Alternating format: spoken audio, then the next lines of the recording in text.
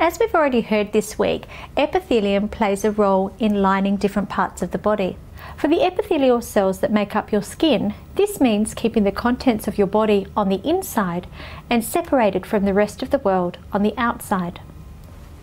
So separating the inside of your body from the outside of your body, or separating one different environment from another different environment, is a very important function of an epithelial cell, but it can't do it alone. To form an effective barrier, lots of epithelial cells need to form a barricade with no gaps between the cells. Cell junctions are found between adjacent epithelial cells, and like the name suggests, make sure that these cells are tightly adhered to one another. There are three main types of cell junctions that we're going to be talking about today. Tight junctions, as the name suggests, which firmly adhere adjacent cells to one another.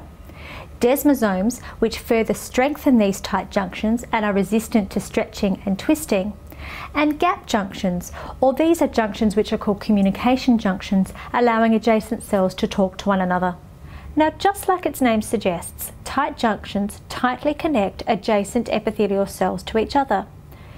This is achieved by fusing the plasmalemma of adjacent epithelial cells, which form an impenetrable barrier.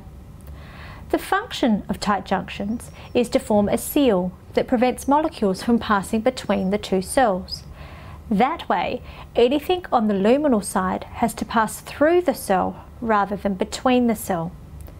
The epithelial cell also acts as a security guard, choosing what passes from the luminal side into the body, or what passes from one side to the other. Tight junctions can be found in the epithelium that lines your intestine. As you can see in this diagram, when there are tight junctions present, bacteria are unable to pass between the cells and enter the body. If we didn't have these tight junctions, then the cells would not be tightly held together, and the bacteria would easily be able to pass between them and enter the body. Desmosomes are the second type of cell junction, and these function to firmly adhere and strengthen the bond between cells. Desmosomes strengthen the connections of adjacent cells.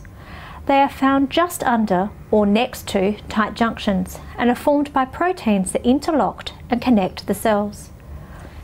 So if my hand represents a tight junction, desmosomes are like my interlocking fingers, which firmly keep the junction together and are resistant against stretching and twisting. Desmosomes are found between epithelial cells that need to withstand physical stress, such as the skin.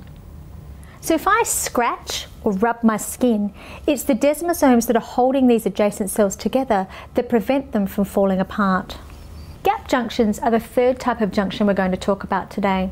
These are found between adjacent cells and allow these cells to communicate effectively with one another. Proteins called connexins form small channels that allow ions and small molecules to move back and forth between the cells.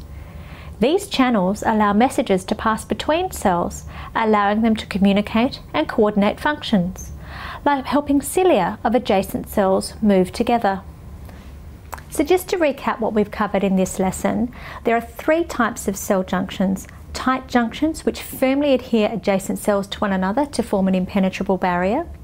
Desmosomes, which further strengthen these tight junctions and make them resistant to stretching and twisting.